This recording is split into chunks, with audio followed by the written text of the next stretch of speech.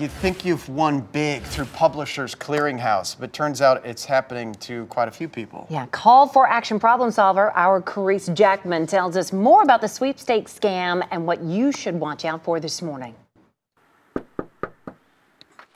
Oh, who doesn't remember those commercials where people open up their doors to a sweepstakes win?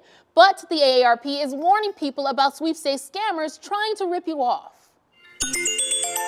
Victims usually get a message either by phone, email, or social media saying they've won a prize.